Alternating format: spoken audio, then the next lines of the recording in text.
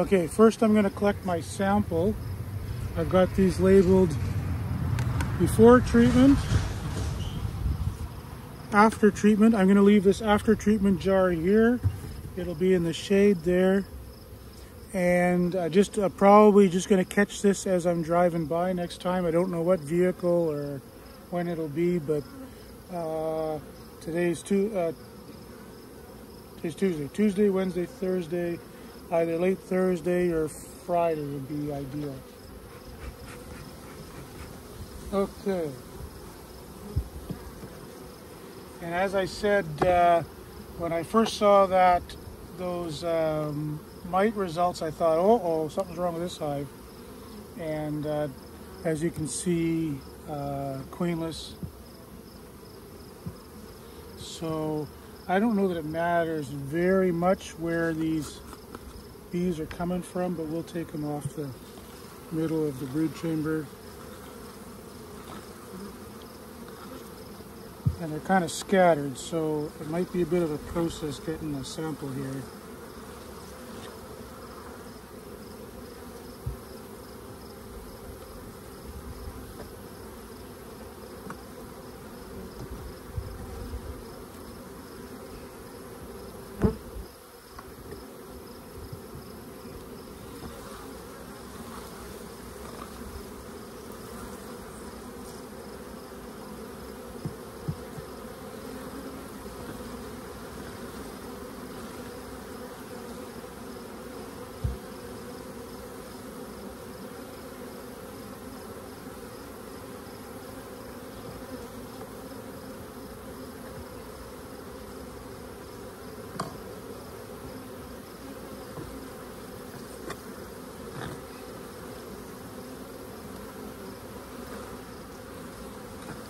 Okay, that ought to be at least a couple hundred bees.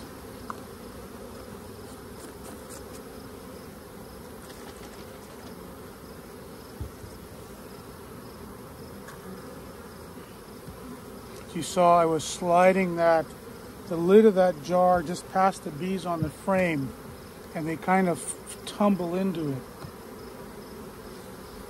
And that's as good a way of collecting a sample as any I've found. Okay, now I got to shake out the supers.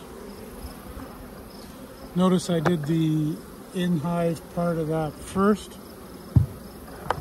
To spare myself as many stings as possible. So, taking all this stuff home after. So I'm just going to swap. Do this frame by frame with the extra box that I was sitting on.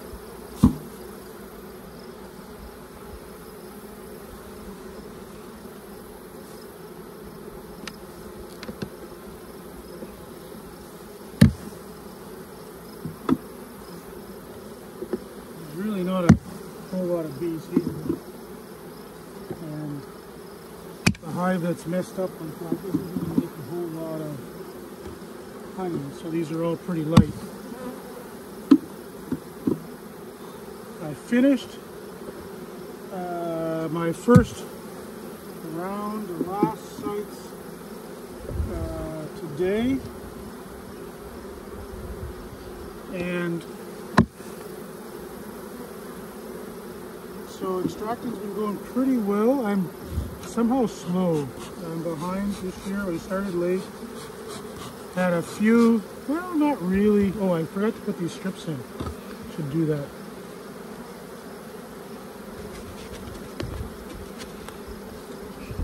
This is what an Apistan strips look like. It's a shame that we got resistant to them because they really are the nicest strip.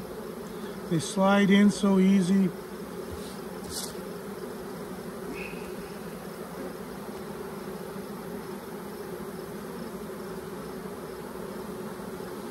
They are, the transparency maybe wasn't the best part of it because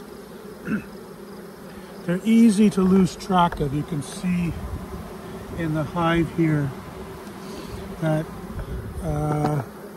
it's, unless you're really looking for them,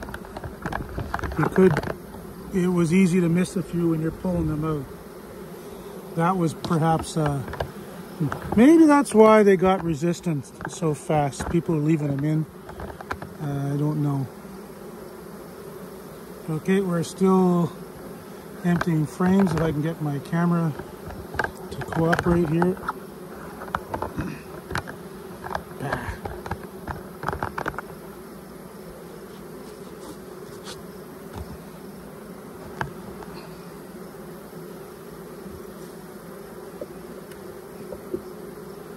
So anyway, yeah, extracting.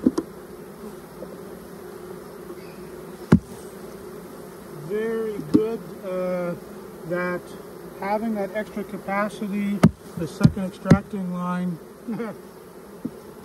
made everyone else's life easier. The boy sure kept me busy trying to keep up to it, bringing honey out of the field.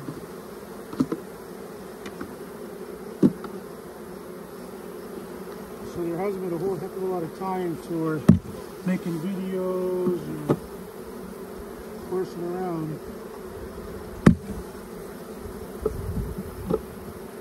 And it's not going to be a huge crop, not going to be a disaster.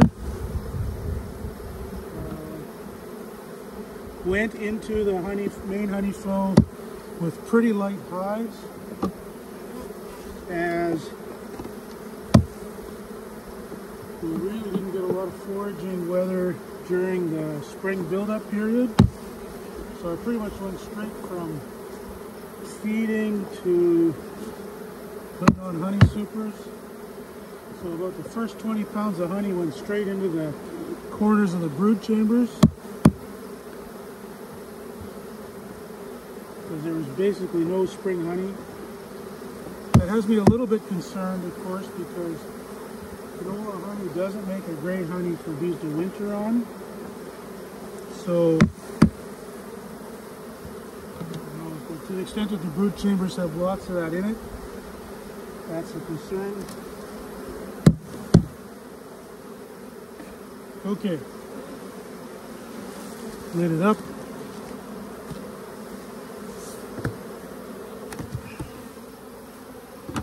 Put that sample jar right there.